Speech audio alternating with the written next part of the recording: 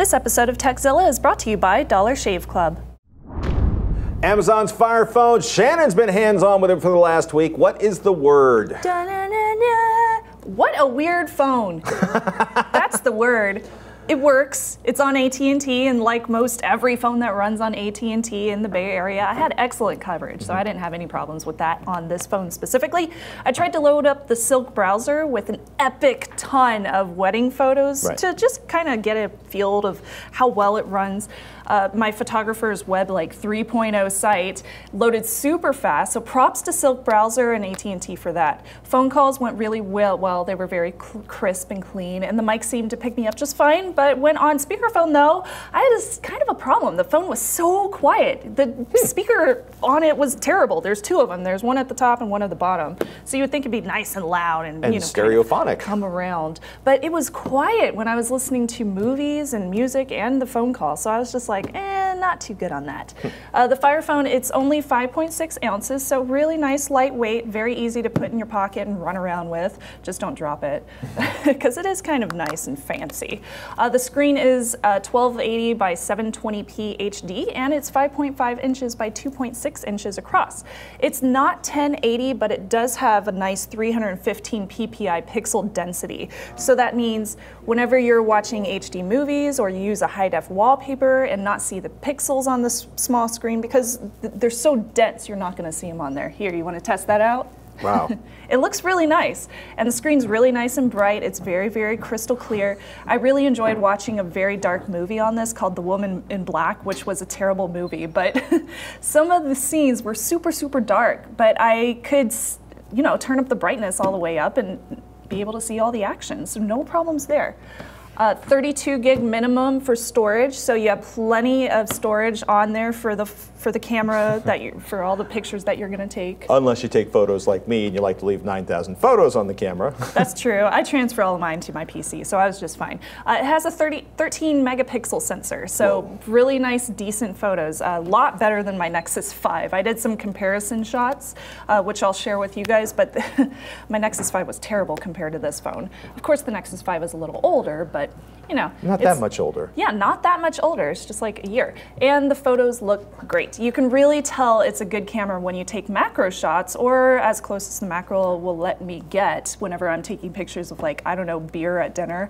The only place that it seems to lag is this dynamic perspective. That's when you move around, it kind of gives you this 3D effect. It's really cool, and it made all my friends... It's really stupid. It's like a kid's picture book from 1970 where it's like... It doesn't fit any needs, other than showing it to my friends and they went, oh, that's really pretty. It felt a little bit laggy when I moved around a lot, or I was flipping from one app screen to my home screen, things like that. And I think it's because of this dynamic perspective. And I even upgraded to the newest firmware. So I think that's just a problem with dynamic perspective specifically. Otherwise, the camera flashes really fast. The games I played were very responsive. I played tons of games on the thing. The battery lasted all day for me with normal use. So the battery was excellent, which means constantly checking Instagram and posting pictures of my cats and tweeting and taking pictures and videos. So I went from 8:30 a.m. to 10 p.m. With no charge needed. I think it was at 40% or so. That's kind of an estimation, but around that amount. So full day of use, and still I didn't really need to charge it overnight, but I did. There was a really decent software upgrade, 3.5.1, that did fix a few of the battery flaws with it from previously. So I think that definitely helped with it. Good phone. It sounds good so far. The big question, though, for me, though, is there's no access to Google's Play Store. Yeah. It can only load Amazon apps. Yeah. What's up with that? So I'll talk about the operating system first, and then I'll get to the apps. It's very similar to the Kindle tablet, so if you own a Kindle tablet or if you've played with it, you'll be very familiarized with this Kindle phone, or Fire Phone, excuse me. And the Mayday works the same. You just hit a button, you call somebody immediately, and you have a question about your phone, they'll answer it super fast, and they're very serviceable. So I like Mayday. It's great for people that don't want to look up the answer or just have a quick tech question. I discovered that their app database It has a lot more apps than I expected. I was kind of surprised. My banking app was on there. It's not a huge bank, but it was on there. Instagram was on there, Hipmunk even. There was YouTube, or not YouTube, Facebook, Twitter is on there as well. All of those were available, but one missing was YouTube.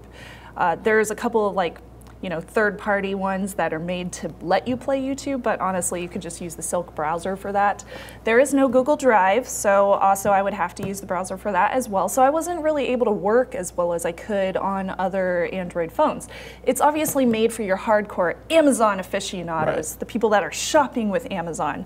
And speaking of shopping, they have this really weird thing called Firefly. The Firefly, which is super cute. So you open the Firefly and it starts up your camera. And then you hover over something that you want to get more information about, and then it searches for that thing. And if it's a physical thing, like makeup or toothpaste or something that I usually go couponing for, it'll find the Amazon listing for that item. And then it'll just pull up the pricing and everything, and you could just buy it right there. But if it's a movie or a TV show or music, you can just point it at whatever you're listening to / watching, and it'll search for the show, and you can then watch it via Prime. It had no problem finding pretty much anything that I threw at it. As long as it was on Amazon, it worked. I did point the camera at my TV for like 5 seconds, and it was this really random part of this Doctor Who episode, and it was able to figure out exactly which episode I was watching, even the name, and pulled up a little picture of it, and all that stuff. So I was able to watch that just fine. So it worked. Firefly was impressive. I should probably mention as well, Amazon does have apps and directions to help you transfer contacts. So say if you have a iPhone, they have a lot of information there for that, as well as for your Android phones. And they have this AT&T mobile transfer. But unfortunately, my Nexus 5 is not available on this application, my LG Nexus 5, which kind of made me sad. So I can't use this LG or this AT&T transfer application available on Android. So I was sad about that. You do get free unlimited cloud drive storage for pretty much for life for all photos taken with the Fire phone. And there's these one-handed shortcuts, which are kind of cool. They let you do these different movements and gestures. So if I unlock my phone, I can go like this, and it'll switch to the menu.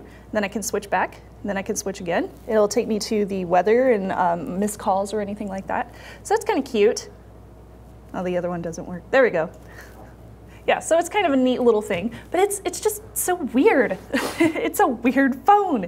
It's a good choice if you're an Amazon obsessed, or if you need a very easy phone to use. It's really easy to use, but it is very proprietary in that you're not going to be able to get access to the whole Google Play Store app. One thing I didn't realize is you can actually search on Amazon for the Fire phone apps. So I went through, well, it's kind of funny. So it turns out, like Waze is available, or Comixology. So if there's an app you can't live without, you basically want to check the Fire phone apps. It's like 100. I think it said 188,000 applications currently available. Yeah, so they've been expanding their library a lot through the past year. So I was very impressed with the fact that they've included so many more apps. But a lot of those Google proprietary ones are not included yet, like the ones owned by Google, the company. Google Maps or Amazon Maps? Amazon Maps. Amazon Maps? Amazon Maps. Amazon Maps. So it sounds like thumbs up for the hardware, thumbs sideways for the OS. Thumbs up for the hardware. I had no problems with the hardware except for that little lag with dynamic perspective. But the operating system is just kind of iffy for me. I really like vanilla Google, vanilla Android. So it was hard for me to go from vanilla Android over to this one and be like, okay, well, where's my apps? Can I use Google Authenticator? No. So there were a few issues with that. To Amazon's credit, you can have the same experience moving to a Samsung phone or an HTC phone, because everybody wants to add their own special sauce. Very, very true. So good on you, Amazon. Yes, it's $649 on Amazon without contract. However, if you do have a contract with AT&T, you can get it for as little as $0 up front with $27.09 due monthly. There you have it. So decent pricing. Ladies and gentlemen, more of your emails coming up, but first let's take a moment to thank one of our sponsors. Do you want to upgrade your skill set but you can't afford the time and money that you need for a traditional learning environment? Don't worry, you can learn it all at lynda.com, the online learning company with thousands of video tutorials that teach software, creative, and business skills. Plus, new courses are added every week, and the training library keeps pace with today's fast-changing technical and software skills. You can learn anytime, anywhere, and at your own pace, from bite-sized tutorials to comprehensive courses in motion graphics, programming, web design, and so much more. Memberships start at $25 per month and provide unlimited 24/7 access to top-quality video courses taught by expert instructors with real-world experience. So try lynda.com free for 7 days by visiting lynda.com/Tekzilla and get the skills you need to get ahead.